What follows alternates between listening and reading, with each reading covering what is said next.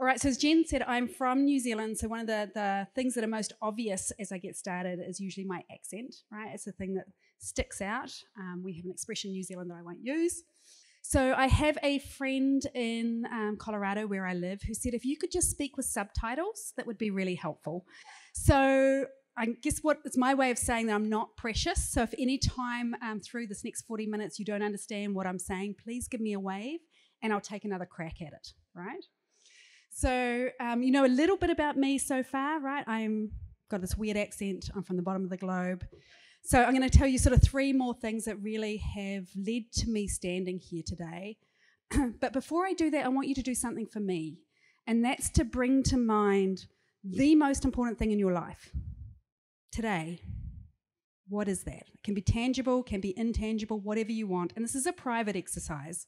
I'm not going to be sharing it, but what is the most important thing in your life? The thing that if you lost it, you would be devastated. You know, it would impact the quality of your life. So we're going to come back to this later, but just bring that thing to mind. All right, 3 things that are helpful to know just in terms of a bit of background as to how it is I came to be here. So I tend to say my career has been a series of disasters, right? Many of you in the room may have the same claim to fame. So I have a co-founder, Elizabeth, and between us, we have spent more than 3 decades leading really large recovery efforts or supporting communities through disaster, wildfire being a subset of what it is that we've done. But one of our things that we kept seeing happening, and we've talked a lot about this today, and I cannot emphasize, I know you know it, but just how important it is. Every disaster is different, right? Every community is different. But and we've got to hold so tight to that is so critically important to a good recovery, right? But even within that, we would keep seeing these common challenges play out again and again for communities, for people supporting communities, for leaders in communities. And we're like, seeing people grapple with the same challenges again and again. How can we make that just a little bit easier? So we packaged up, the last 10 years has been packaging up a lot of that learning and helping packaging it up into resources and workshops and tools with the aim of making it just that little bit easier for people affected by disaster or those working in it. So the first thing is my career has been a series of disasters. The second thing is I'm a cognitive scientist. So that means I'm really interested in the connection between stress and our cognitive performance. So our ability to be able to absorb information, our ability to be able to make good decisions, our ability to solve problems. And after disaster, there's plenty of information to absorb, right? There are plenty of decisions to make. There's plenty of stress too, right? And there's plenty of problems to solve. So that's been a really helpful thing to be able to draw from. And lastly, the third piece that is most important for why I'm here today is because I am a survivor of disaster, like I know many of you in the room are. My event was the Christchurch earthquakes, so not fire. I wanted to take you through that event super quickly because it's not fire, so it's not as relevant today, but just to give you a sense. And there's a reason that I have these photographs up here. So the photograph on the left, the photograph here in the middle is my children a couple of hours after our earthquake struck. So 2010. We had a really large magnitude 7.1 earthquake, and the magnitude is less important, even though it was huge, than how shallow it was, and it was just 20 kilometres from our house. So, just in terms of the magnitude of it, and just some quick statistics, because I don't want to spend long on this event, but we had a city with a population of 350,000, 9 out of 10 homes damaged or destroyed. So just to give you a sense of the scale and the complexity of that recovery and the rebuild. And on top of that, we had 15,000 aftershocks over the period of 5 years. And those aftershocks are potentially life-threatening, so constantly living in a sense of threat. And as Jen said, it was one of those aftershocks that claimed the lives of 185 people and injured thousands. The photograph there on the left is my 6-year-old digging liquefaction. Has anyone heard of liquefaction? Got a few hands up? Yeah, so it's when the ground jolts and shakes so violently it liquefies, it bubbles up all through, parks and driveways and roads and houses, and then it dries into silt and needs to be dug every time there's a really big earthquake.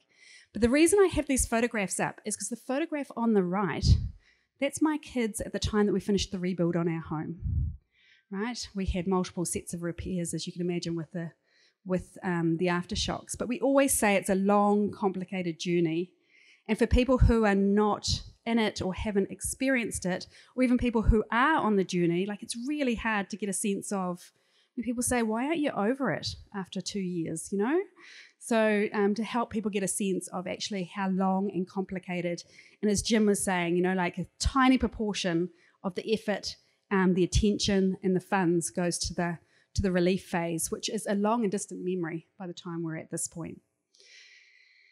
So that's a little bit of the backstory of how I came to be here, but to me that's the most important. I think there's nothing like the lived experience of disaster recovery, especially while you're supporting a community through it. So I have a lot of empathy for many of you in this room and the important roles that you play. And this session is all about that. It's about leaders and how do we support leaders with a really difficult role that you have to play. But I just want to pull out 4 design challenges. We said that there were some challenges that we really wanted to address for those, to make it a little bit easier for people working in disaster recovery or people living it firsthand. The first one is, how do we empower disaster-affected people? And as we've heard said today, you know, after disaster, you know, the lights, the sirens disappear, the attention disappears, and it's people on the ground that are doing all the hard yards. Do you have that same expression? Hard yards? No. I'm learning as I go all the time as to what expressions translate. But you get it, right? All the hard work, the toil, the slog happens in communities by community members, right? So for us, how do we really make sure when we're seeing some of these similar things playing out in different places, how do we make sure it's community members that have access to that knowledge? Because knowledge is power, right? And taking that knowledge, people will use it to lead their families through recovery. They will use it to support their neighbours. They will use it to make informed decisions in their community. And so this is, each of these design challenges, we'd look to create workshops or resources or things that could easily be accessible for communities and those working to support them. So the cards for calamity, and we're not going to spend a lot on this today, it's a whole session in itself, but that's one of the results that came out of this particular challenge. And I just want to give a shout out to Jim Alvey from Good 360, because we have the cards for calamity about to head into Maui at some point, right, again, being accessible to people on the ground for those who want to connect with some of the learning from others who have been through disaster. So that was the first one. The second one is, how do we help agencies really aid recovery? Remember the beautiful examples from that story first thing with the phone call and the, you know, can we access your power meter and or access your gas? Exactly this kind of thing. But how do we help agencies aid recovery? Because it's a very fine line. You know, people never want to cause harm, right? But it's very easy to inadvertently get it wrong. So how do we equip and support agencies to get it right as much as possible? And these are the 2 we're going to focus on today, number 3 and number 4. So number 3 is, how do we prevent bad things happening to good people working in disasters, right, and supporting in some way? So how do we support the supporters? Because, you know, the impact of prolonged stress and working in this role is real, and we'll talk about that later. And so that's the focus of today, along with how do we make it easier for leaders who are carrying such a heavy weight, you know, in this role that you play. To us, those are really, really important. And that last one was important for 3 reasons. The first is it was really obvious, you know, from our time working in disasters and having been in a leadership role myself, you know, with my community, is really understanding that, and that this is Captain Obvious, as my daughter would say to me, but it's that idea that leadership after disaster, especially in the long haul recovery piece, is not like leading in business as usual. It is so much harder and more complicated. And we'll unpack that a little bit more. So that was reason number 1. Reason number 2 is we got really upset, I guess you could say, with seeing amazing leaders fall over. Right? And you know, you think about, they carry so much for so long until it cannot happen any longer. You know, so seeing the impact of that this is a really important challenge for us. How do we support leaders? And the third one being is we felt in our role in Christchurch, in our leadership roles, the moral obligation to do the best job possible we could for our communities. And I know other leaders feel the weight of that obligation as well. Right? You know, get some nods. Do anyone yeah, I'm really be upset if I saw some shaking. So, but. So those are very much the 4 challenges that we look to address and to help support with, link people with resources to help with this. So at the end of the session, there's going to be a QR code that takes you to a handout that has a lot of these resources that are available. For us, it's about how do we make them as accessible as possible. If you're a community and you see a resource on there, we're trying to match communities with funders who can help, that we can make these things available. So get in touch if you're on either side of that equation. All right, so let's talk about how it is that leading after disaster is different and more challenging than leading in a normal environment. And leadership comes in many forms, right? So what I want you to do is as I go through these, I want you to tick them off on your hand and just let's see how many you get to, especially if you had a leadership role after disaster. So the first one is scale. Right? It's like when every part of people's lives have been upended, right? The scale of the challenges when it's a mass event are just, it's obvious, so much bigger. It's like going through the McDonald's drive-through and ordering supersize on the challenges that you have to address, on the vision that you need to bring, on the energy you need to find, right? The scale is huge. The second one is uncertainty. And I think it might have been Tatiana who talked about having to make decisions, early days, but often without all the information. So it's, you're constantly having to make decisions, often with imperfect information, and where even the very near future feels uncertain and it's constantly changing. Yeah, but having to act and move and make decisions in that environment. The uncertainty piece is really challenging. The third one is around time. So you think about the amount of change that happens in a neighbourhood or in a community when there's been a huge collective event, right? The amount of change, you would normally see that unfold over decades, if ever. So the amount of change that happens in a short period, it's like this time condensed piece where there's real intensity around the time aspect, around competing priorities. And at the same time, it feels like a year working in recovery and supporting a community. Feels like dog years, right? Some years, yeah. So there's a very weird component around the time piece. The bit that I'm naturally really interested in is the psychology. So we need to be aware of the psychology involved when we're leading in this space. So if you think about the psychology, you've got a whole lot of people who have had everything upturned in their lives. When it comes to disaster, it involves grief and loss, and it involves disruption. So when people's lives are disrupted, it's like all those routines and the things, the fabric of your life, when that's all pulled apart, and those routines normally save you time, energy, and brain space. So when you're having to renegotiate that and innovate constantly all the little ways of doing things in your life, it takes a massive amount of energy. So does supporting others around you. So does managing your own emotions through all of that, dealing with the grief and the frustration of systems and services and everything that's happening. So quite naturally, it's an energy depletion exercise. And so what we see is very, very fatigued and tired people. It's very hard to avoid. Thank you for the perfect yawn. You got me. I love it. So perfectly illustrated, but the very tired people, it's natural and it's normal. But that means when we have fatigue, it impacts our ability to be able to, it's our cognitive abilities, right? So that's where you get the brain, the fire brain, we call it quake brain, and all the brain fog. So very much it impacts people's cognitive abilities. It impacts people's ability to relate constructively to each other. So people that may be initially united can become a bit worn thin and a bit emotionally tatty in teams or in communities or in groups as different experiences play out as they go through. And it impacts people's ability to keep perspective. And so as a leader, it's understanding that it's not just about leading. So I've got a beautiful fly here. Not just about leading for the physical components of rebuilding, but it's also leading, understanding the impacts on people's psychology.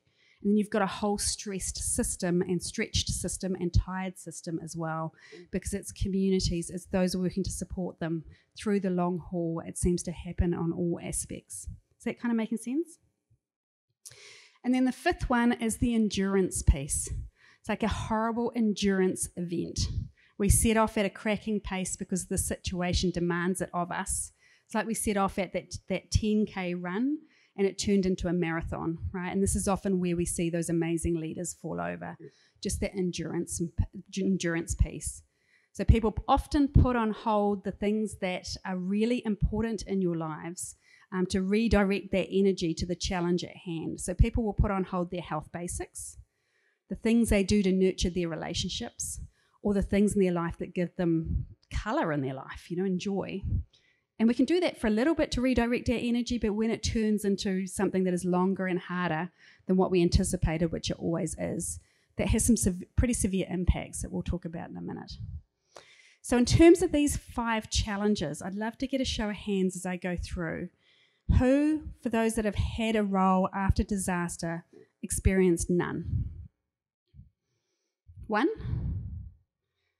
2, and I promise this isn't a competition. It's just interesting to see. 3, 4, 5.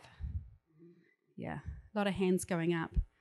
And it's sobering because we know it's a really important role and we know it's a tough role. But I think it's really important to reflect sometimes. If it has felt hard along the way, it's because it genuinely is. We have not yet come across leaders in this space who have found this easy, right?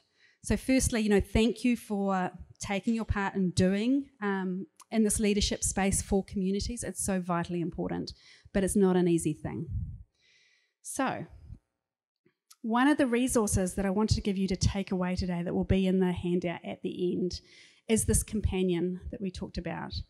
So if I go back to that point around feeling that moral obligation to do the best job we possibly could for communities as a leader, we thought, the best way to do that is also to tap into the knowledge and insights. What mistakes do we need to avoid from other leaders who have been through similar things? We weren't the first disaster the world's ever had, and we weren't the first leaders, to lead in that kind of environment. So between my co-founder and I, we had 2 Winston Churchill fellowships, and these are combined in this resource. But it looks at, we spoke to over 100 recovery leaders in various forms, because leadership takes all types, right, in all kinds of roles, and disasters across New Zealand, Australia, the US, the UK, Europe, and Japan. And then collated this because as a cognitive scientist, knowing we don't have a lot of brain space, we don't have a lot of energy and time, we're not going to give you a 700-page document.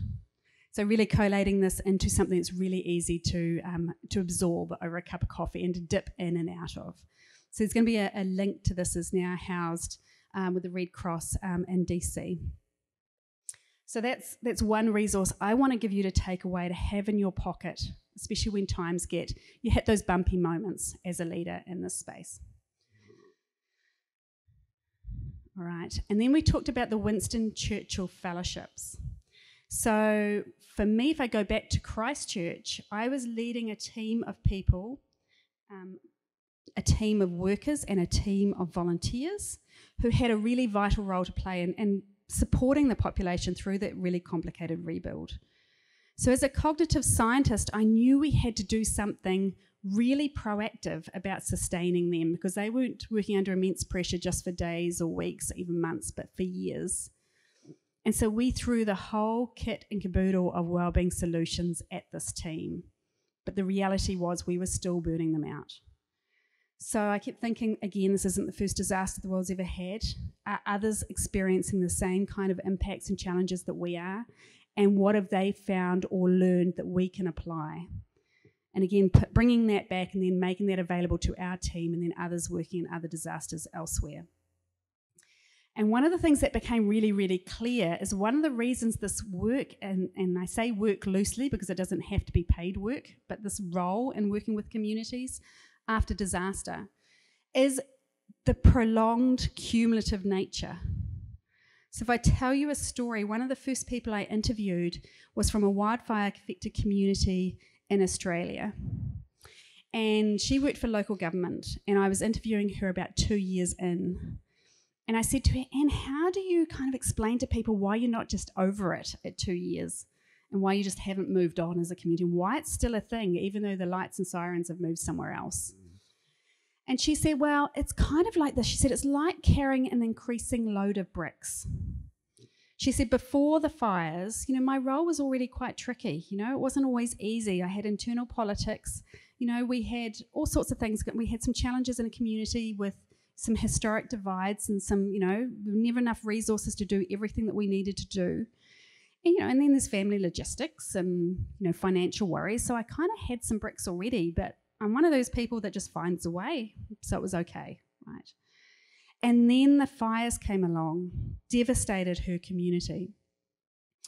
And she said to me, it's like every brick became 3 times heavier, right? Every role was so much harder, more complicated, and there were a whole lot of other bricks beside. And she said, the thing is, I thought I was going to be carrying these for a while, but I had no idea I'd still be carrying these bricks and this load, a couple of years on. And if anything, the bricks just seemed to keep coming. And to me, this is a really helpful way to think about why it feels so challenging over a long period of time and why it is we need to sustain and support people who have a role in supporting communities. Because we can break even the most resilient and capable of people if we load them up with too much for too long. So Anne said to me, she said, the crux of it though was when my manager came to me and said, hey Anne, I really hope you're looking after yourself, like self-care, come on. So important. And Anne's like, yeah, I think I know that. I know. It just feels like something else to feel guilty about and another brick to carry, right? And then, in the next breath, and he's like, but I need you to do 5 more things urgently by the end of the week and throw 5 more bricks on, right? And that highlighted something that I'm going to pull out a little bit more. One, it's around how challenging it feels to prioritise yourself in this environment and the fact that self-care alone is not enough.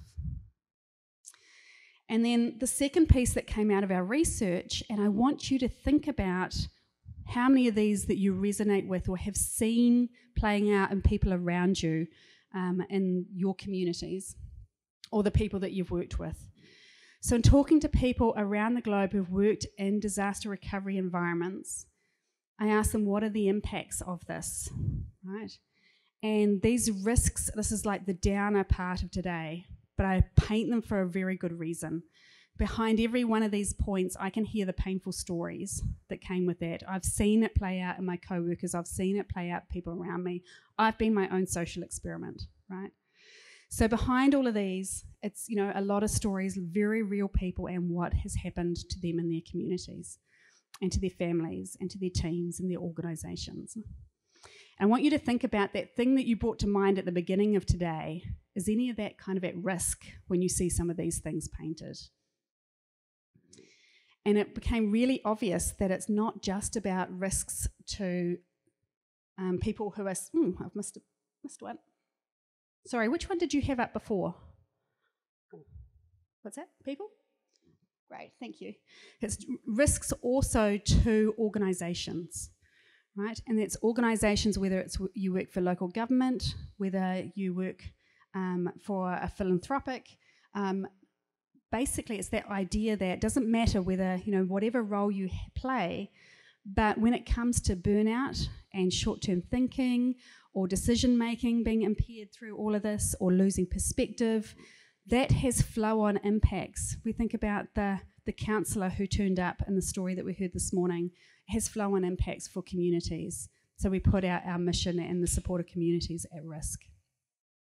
So I know this is really sobering. It's a real downer, but the reason I point this out is because we all know that looking after ourselves and looking after people working in this space is important. Right? We understand that, philosophically, logically, we get that. But I don't think we're quite as clear around what is at stake. So if you had someone working up at heights on scaffolding, it doesn't take much in your mind to be able to imagine what could go wrong with that person if we don't have the right supports in place.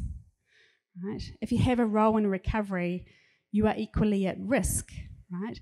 It's one of the most challenging, important, vital, amazing roles that you'll ever play. But there's also some risks that we need to be very intentional about managing, because a lot of these can't be easily unwound. But the good news being, I don't know if anyone else has experienced that when you have a role like this, I mean, not only is it incredibly fulfilling and valuable, but it's an incredible learning experience.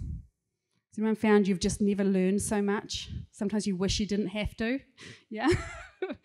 But, you know, if we come out the other end and there's a whole piece around this, around growth, you know, growth in a community, growth as leaders, you know, the things that you come out with. But we have to be very intentional with our practices to tip the balance as much as we can towards growth and away from harm.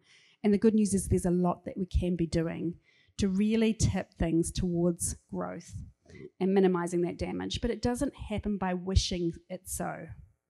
Is a message I really want to give you to take away. And I'm going to go through this really quickly because I want to get into an activity with you. Remember I talked about Anne and her bricks? And, you know, the message around self-care is really important, but actually how hard that was to put in place. And actually, if we don't think about the wider picture, it's not really enough. So what came through really clearly is that supporting the supporters, supporting leaders, supporting people working in this environment with a really vital role to play is a triple responsibility. So if we start with the organisational piece, and we don't have time to go through it in the workshop today, but I just want you to know that we have things that you can plug and play, resources and supports at each of these levels. But if we think about organisations, whether you are a local government organisation, whether you are a local recovery committee, whether you are a funder, you know, at this point there's a lot that we can be doing to help tip the balance towards growth and really getting in to support the supporters. So that's really important, is understanding what we need to know, what we need to do, and having the resources to be able to do it. So there's a lot that we can be doing at the organisational level. At the team level, teams are phenomenal things. It's our peers that often get us through the hardest of times. They understand what it is we're going through. But when everybody's tired, we're not often at our best selves, right? And so teams can actually become a source of stress as much as of support. And so equipping teams with what they need to know and do and the resources and tools to be able to be great supports to each other when everyone's tired and under pressure is really critical. And then lastly, and this is the piece we're going to have a little bit of fun with, is the individual piece, right? That piece around self-care. Let's see a show of hands. Like, who here knows you should eat 5 fruit and veggies a day? Who here knows exercise is important? Move those bodies. Yeah. Who here knows that sleep's important? Who here finds that all really easy to do, especially in the middle of disaster or recovery? No. So one of our design challenges was, well, okay, it's not just about educating about self-care, it's about helping bridge the gap between what we know is important to do to look after ourselves and actually being able to do it when the pressure's on. So I want to share a story that, actually I'm going to do the exercise first and then I'll share the story afterwards. But one of the tools that we designed to help bridge this gap is the doing well, and we're going to have a play with some of the cards in a minute in an envelope in the table in front of you. But the idea behind the doing well was again around helping bridge the gap between knowing it and doing it when the pressure's on. It's got to feel achievable, it's got to be enjoyable, it's got to feel like it's something that is possible. And it's got to be intentional. Because one of the things we find is that we always intend to look after ourselves in these roles, but it's always the thing that falls off the bottom of the list. So having an intentional plan in place and having some accountability for that, there's a plan template that comes with the set of cards. That means that you can have a bit of fun creating your plan, you can have someone to help keep you accountable, and it means it doesn't fall off the bottom of the list. And I just want to talk you through 2 of the themes in the set so that you know what you're getting in the cards in front of you. So there are 5 different themes, and each of them speaks to a challenge that we see practically play out for people with a role, like people, you know, in this room in a community. The first is that we all know about social capital, right? We all know that actually it is your social connections that are one of the most vital predictors of how people do through challenge and adversity. Having those social networks and leaning in and using them and supporting each other is what really helps people get through tough times. And yet what it is that we see happen is when you're really tired, when you're really exhausted, when your to-do list is massive, how often do we say, I just don't have time, right? That Friday night thing I used to do with my friends, or that Tuesday sports thing I used to do I can't commit to anymore, or I'm no longer able to hear the messages from those around me that really can see that I'm heading for a fall. So the connect cards, they are the yellow ones that you may find in your envelope. The idea being you pick a couple of people in your life that you really know and trust. You go through the cards, and you pick out a card or two that you know would be useful to you under pressure. You give them to those people and you say, please give these cards back to me when you see that I need them. And I commit to doing what is on those cards, right? So it's a way of setting up that support crew. And I'm not going to talk you through all the themes, but just to give you an idea that there's a reason behind everything that you're going to get.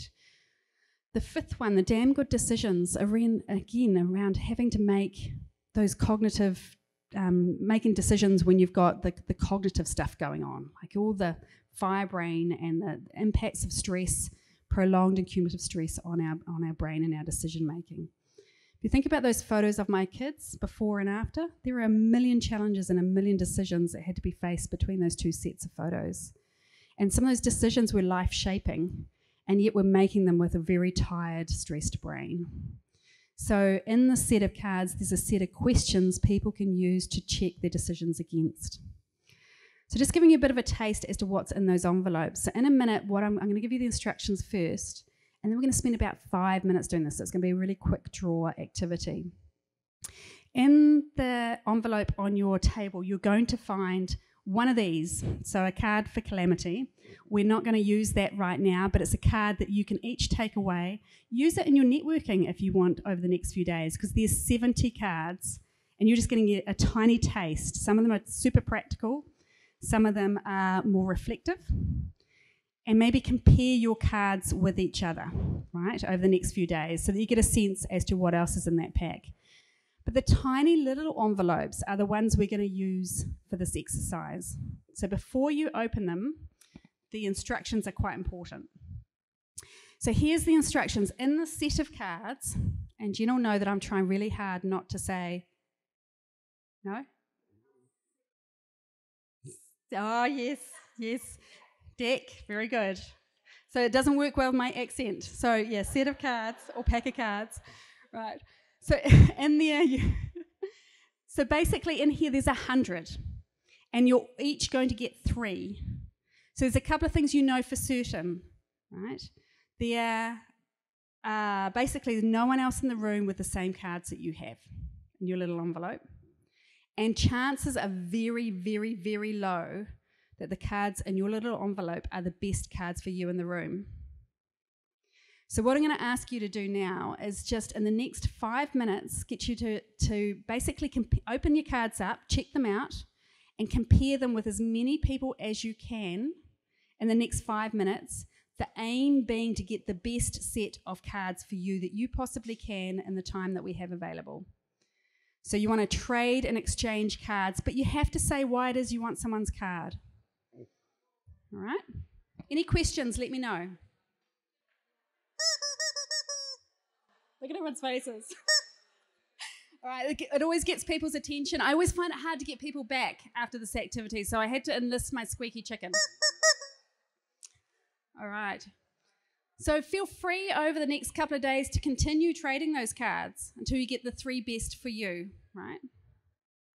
And same with the cards for calamity. I'm happy to talk you through lots of fun ways these can be used in a community. So with the cards, you can make an intentional plan to protect well-being, and I like to have everyone in a team with that plan in place. But again, cards or not, the message is around being intentional, right? Having a plan, having someone help keep you accountable, because we all know how uncomfortable and impossible it feels to prioritize self-care in the roles that we have. Like, I know I've been there. So I want to tell you a story that helped me with that before we finish up. And the story, again, came from a wonderful recovery leader in Australia. Her name's Dr. Kate Brady. And we interviewed her as part of our Winston Churchill Fellowship, but she was also part of my support crew through the earthquakes. And she said to me, Jolie, I want to tell you a story. And quite clearly I needed to hear this at the time. She said, early in my career, I went for this job interview. She was a social worker before she ended up working in emergencies. And she said it was, one of my first professional jobs. I was really nervous, and I had really, I'd prepared within an inch of my life, for this interview. And I was knocking it out of the park. Every question my hiring manager had for me, I had, what felt like a really good answer, and I was doing really well. And she said, but then she asked me a question I didn't know what to do with. And I said, well, what was that question? And she said, well, the question was, so Kate, are you a martyr? And I have to say that carefully so you understand that martyr, right? I'm getting it wrong. Or are you a professional? And Kate's like, I'm sorry, I don't really understand the question. And she said, well, it's really easy. I can manage you for both, but I have a clear preference. If you're a martyr, you'll be the first one here, you'll be the last one to leave, you'll say yes when you should say no, you will fill every gap on my roster. You will just be absolutely indispensable for a while. She said, you will be here, you'll burn bright, but you will burn out. And there's not a whole lot of point me investing in you professionally. So what I really hope is and I'd prefer as your managers, if you are a professional. If you're a professional, you will still care deeply about the mission and what it is you are here to achieve, right? But you will put some boundaries in place. And you'll model that self-care that others around you need to see as well. And together we're going to have a greater impact for the community that we serve over the long run than if you're a martyr. So which is it, Kate? Are you a martyr or are you a professional? Quite clearly, I needed to hear that story at the time in my leadership role after the Christchurch earthquakes, and I am a recovering martyr. I can say that quite honestly. But I share that story with you because that is a really useful question I ask myself to help bridge that gap between knowing about self-care and finding a way to do it.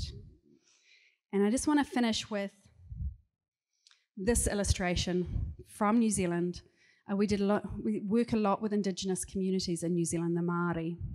And when we talk about supporting leaders in a role in a community after disaster, they say, oh, it's like the po. And the po is the supporting poles in their meeting house in a wharenui. And without those poles, the wharenui can't stand. And it's those leaders that carry the weight in a community. They are those poles. And she said, but we've seen those poles fall over and what it means to a community.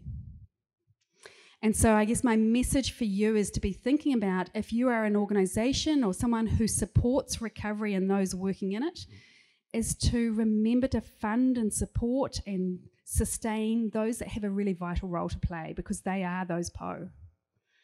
And if you are a recovery leader, I know how challenging it is to prioritise yourself, but you need to. It is really, really important because there's so much riding on it in terms of it's mission critical for your community, for your team of people and group of people that you're leading, for those things that you probably brought to mind at the beginning of the session around what you cannot afford to lose, right? It's really, really important. So I just want to leave you with that as a thoughting message around the importance of it, and again, something else to have in your mind around how do we equip and support the community leaders, people have a leadership or vital role in recovery. And lastly, a QR code that links you to a whole lot of resources and supports. I'm happy to talk through any of them and again to look at ways we can make sure that these are available and accessible to communities where they're needed. So thank you. Thanks for having me.